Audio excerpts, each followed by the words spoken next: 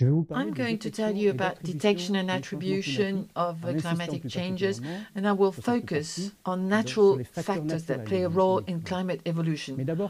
What do we refer to when we talk about the climatic system? The climatic system is traditionally made of the atmosphere, the oceans, rivers, lakes, also referred to as hydrosphere, continental surfaces, lithosphere, the biosphere, i.e. the living part on the surface of the Earth, in the oceans and on land. And finally, the fifth component is the cryosphere, the frozen part. These components have their own dynamics, they interact with each other, they exchange energy, they exchange water vapor, carbon, and because of these exchanges, the climate changes.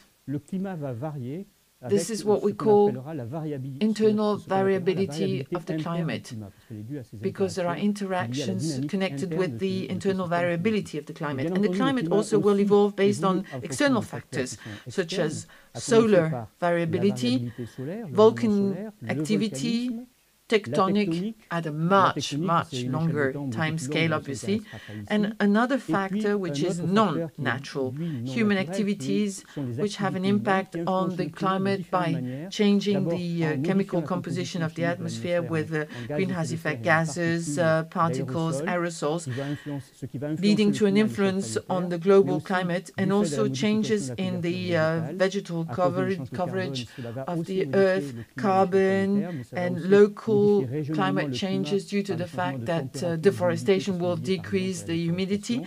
And finally, human activities have an impact on continental surfaces by changing the land use with irrigation or by changing the rivers and the lakes with a local impact. Now, we're going to look at the climate evolution over the last 650,000 years, and we'll try and identify natural factors that have influenced the climate over this period. This graph, this picture shows you the black curve, a temperature recording made from an ice core. There were warmer periods alternating with colder periods. The warmer periods are shown with the gray column, and they were combined with interglacial periods. The glacial periods, the cold ones,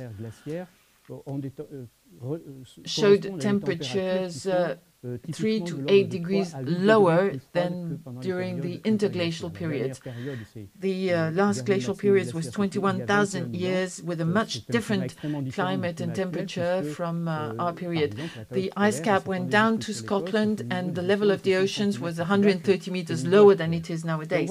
So we see from the ice cores, drilling cores, that greenhouse effect gases, nitrous oxide, methane in blue, and CO2 have evolved in time, and that warm periods were usually associated with higher concentrations.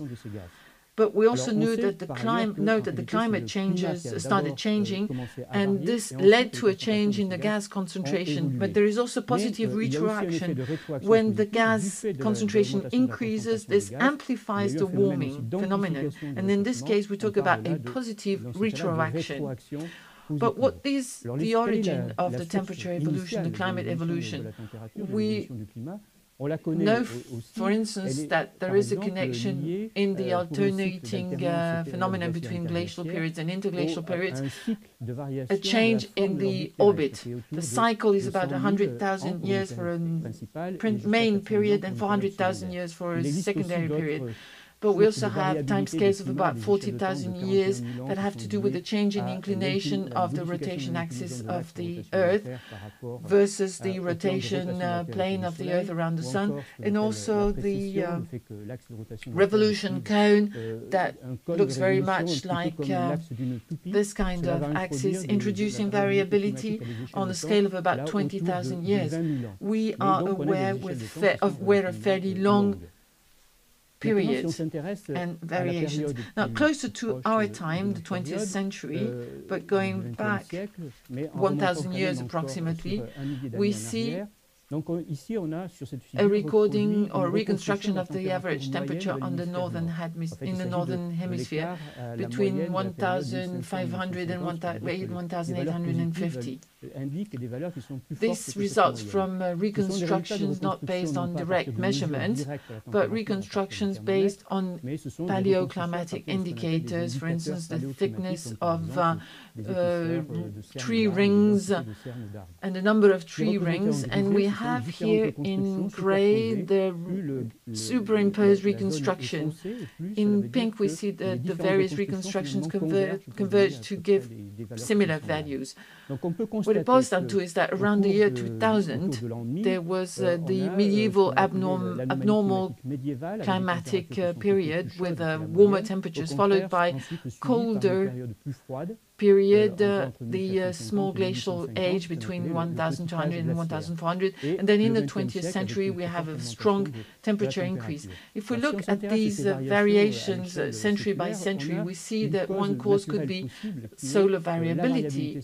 Take the top curve, the evolution of the intensity of solar variation starting in 1600. We see that there is a period around 1750, 1650, 1750, Mande's minimum, very few solar spots with a lower sun activity, explaining the lower temperatures which were found during that period and recorded. At the end of the period, the solar variability becomes stable, and then we have an 11-year cycle. The temperature increased during this period, and we have to find a different explanation to account for the temperature evolution during the 21st century. Based on this graph, we can also identify another natural source of climate changes, volcano activity.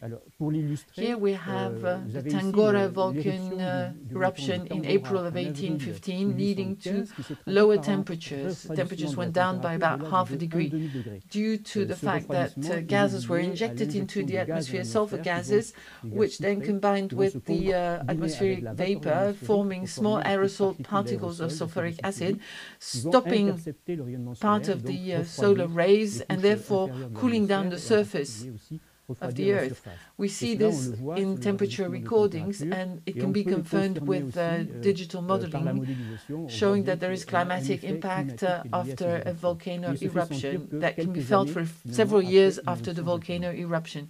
In order to summarize natural influences, we have first of all astronomic parameter variations over time scales in excess of 10,000 years. Then we have variations in the energy released by the sun that changes the climate over centuries or decades, and finally volcanic eruptions that will change the climate for a few years, 2 years for major eruptions such as the Pinatubo, but also for longer periods if there is a change in the frequency of the eruptions. Another source of variability, which is also natural, internal variability due to the interaction between the various components of the climate system, sometimes chaotic, something that seems to be random, but also variability modes that can be predicted, such as the El Niño phenomenon in the Pacific area.